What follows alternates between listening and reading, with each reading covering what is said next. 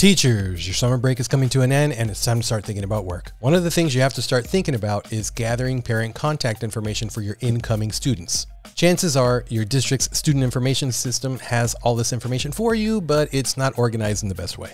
By the end of this video, you will have a Google form ready to send to the parents of your incoming students in an organized Google Sheet to help you get to know your students better. And I've got a template for you. Welcome to the channel. My name is Gabriel Carrillo. If you'd like to learn more EdTech tips and food recipes, make sure you click on that subscribe button. Let's start creating. If you go to the video description, you'll find the link for the template. You can also go to the full blog post. That's also going to be in there. And go ahead and click on that link. And the first thing we're going to do, you're going to be prompted to make a copy of the template. Let's go ahead and make a copy.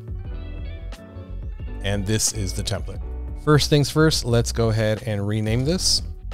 So I've renamed it. I'm going to go ahead and copy this, and we want the name of the form in our Google Drive to be the exact same. So now that we have that, we can get rid of this. You can go ahead and delete that and put anything you'd like here with specific instructions. So I've got my instructions here for my parents, and you'll notice that this is the first thing they'll see. Once they see that, they'll continue on to the next step, which is filling out the student information. It's very important that you have a section for first name and last name. If you want to try to gather date of birth, that's perfectly fine. If you want to leave out that information, you can go ahead and do so. Anytime you see a red asterisk, that means that that question is actually required. If you click on any one of these questions and you don't want, let's say you don't want the student date of birth, you can always just uncheck it and make it optional. And then here's a section for parent/guardian information. We want their first names. We want phone number of the one parent or guardian. If there's more than one parent or guardian in the household, there's a question here for each one of those. And you'll notice that parent, guardian, one, phone number two. So if they got a work office phone or what have you, these are not required. There's also a section for an email address. And if there's another parent, there's parent, guardian two, and the exact same questions. Once they see that, they'll go ahead and continue to the next section. And here is the logistics and additional information to get to know their students a little bit better. When is the best time to contact you? And you can go ahead and click on here and modify any one of these if you'd like to. This is essentially your new template. What is the best way to contact you? And I also put another box, that way they could type in any other information there.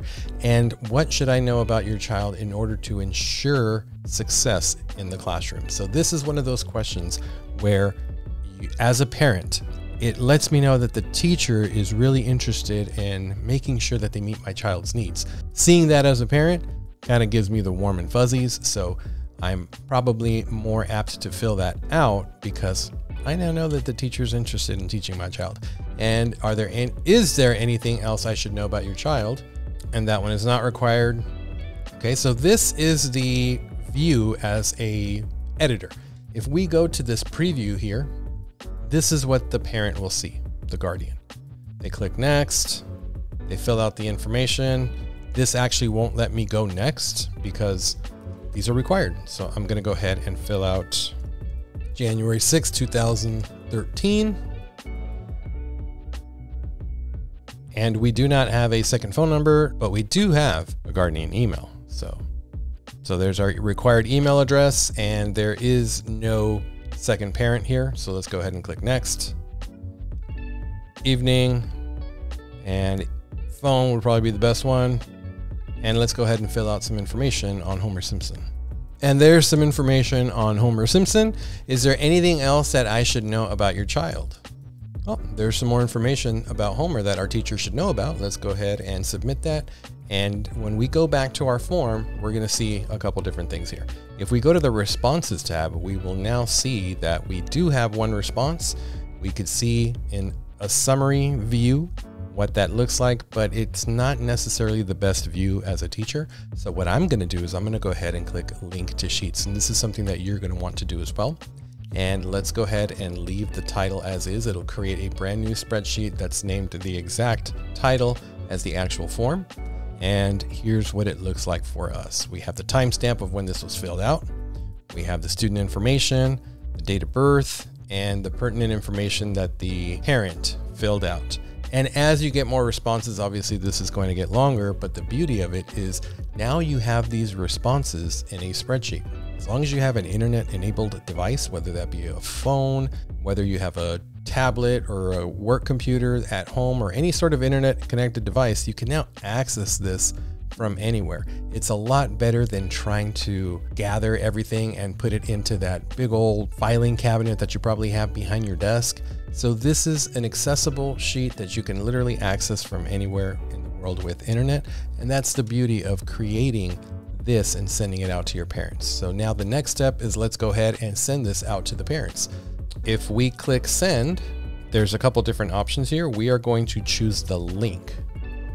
And we can go ahead and copy that link, and then we can type up an email and put that in the hyperlink. Click here to fill out the form or what have you. And now your parents have that information that they could fill out so that you can get to know your students a little bit better. And now you have all their contact information in a nice organized spreadsheet that you can access from anywhere. So there it is, ladies and gentlemen. If you enjoyed this video, make sure you like, comment, and subscribe. Share it with a teacher across the hall or anyone else on your social media networks. Have a great school year and buen provecho.